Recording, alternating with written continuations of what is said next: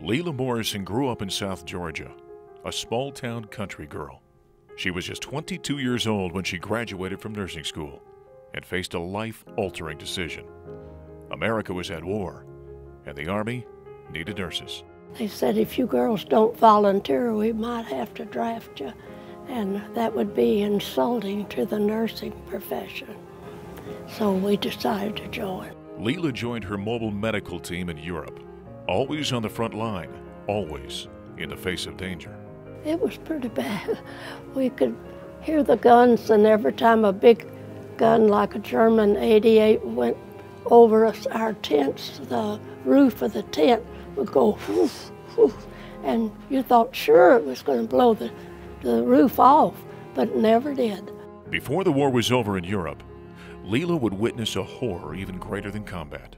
She was on the team that provided aid at the liberation of Buchenwald concentration camp. Being 22, I don't know if I felt the deepness of it or not, but it's never left me. I just couldn't believe you could treat one human another one. Leila remembers clearly the sick horror of Buchenwald, too terrible to share here, but she also remembers a moment of unexpected appreciation. I want to tell you about one young man. He was so happy. He just could hardly contain himself. He was so happy.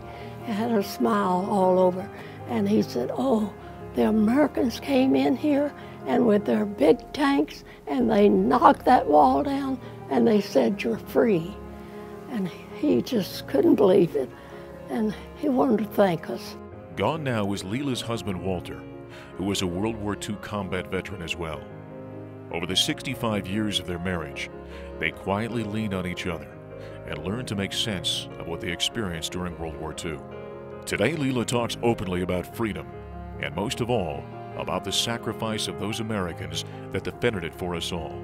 So Memorial Day brings back a lot of those memories that most people don't have, especially now.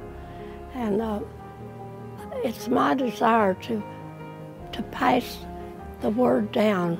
I don't want to be fanatic, but I do want them to realize freedom comes at a high, high price.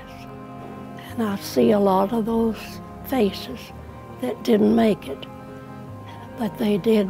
They sacrificed for us so we could make it.